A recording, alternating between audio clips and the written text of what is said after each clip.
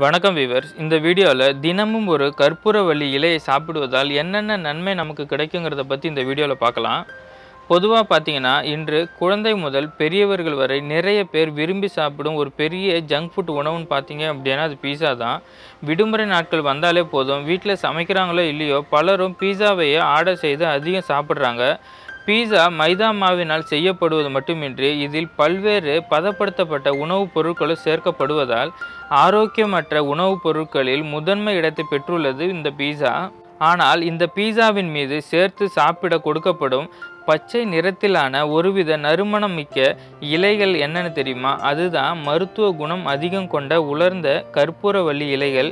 இதன் மருத்துவ குணத்தால் நோய்களை குணப்படுத்த கை மருத்துவத்தின் அதிகம் பயன்படுத்தப்பட்டு வருகிறது. கற்பூரவள்ளி இலையை பச்சையாவோ அல்லது உலர்ந்த வடிவிலோ சாப்பிடலாம். இல்லைனா கற்பூரவள்ளியின் எண்ணெயை கூட நம்ம பயன்படுத்தலாம். இதனால் கிடைக்கும் நன்மையை பற்றி பார்க்கலாம். இப்போது இதில் இருக்கிற ஊட்டச்சத்துக்கள் அதிகம் பார்த்தீங்க அப்படின்னா 100 கிராம் கற்பூரவள்ளியில் 4.3 கிராம் கொழுப்பும் 25 milligram sodium, 1260 milligram potassium, 69 gram carbohydrate மற்றும் 9 கிராம் புரோட்டீன் இருக்குது.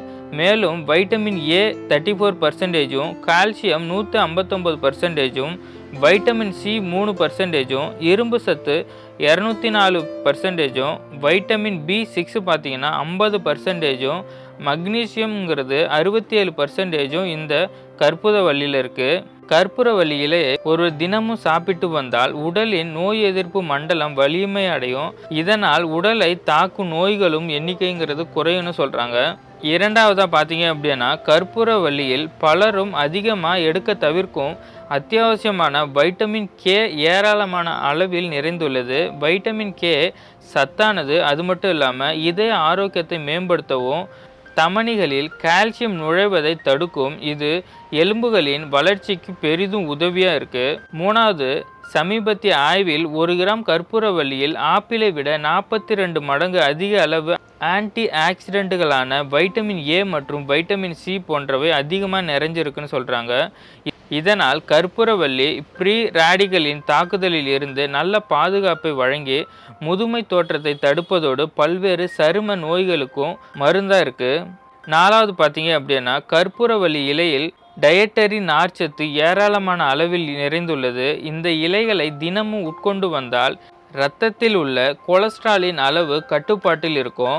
ஐந்தாவதாக பார்த்தீங்க அப்படின்னா, கற்பூரவள்ளி இலையில் உள்ள தைமோல் மற்றும் கார்வாக்ரோல் என்னும் உட்பொருளை செரிமான சக்தியை அதிகரிக்கும். இதில் உள்ள தைமோல் ஆன்டிபாக்டீரியல் மற்றும் ஆன்டிசெப்டிக் செயல்களை செய்யக்கூடியது. ஆறாவது, காய்ச்சல், சளி மற்றும் அடிவயிறு வலி போன்றவற்றால் அவஸ்தைப்படுபவர்கள் கற்பூரவள்ளி இலையை பச்சையாக வாயில் போட்டு மென்று தின்பது நல்லது. ஏழாவதாக பார்த்தீங்க அப்படின்னா, உயர் ரத்த அழுத்தம் இருக்கிறவங்க கற்பூரவள்ளி இலையை சாப்பிடுவது மிகவும் நல்லது. ஏன்னா இதில் பொட்டாசியம் வளமான அளவில் உள்ளது. இது இரத்த அழுத்தத்தை குறைத்து இதய துடிப்பை கட்டுப்பாட்டில் வைத்துக்கொள்ள பெரிதும் உதவியாக இருக்கும்.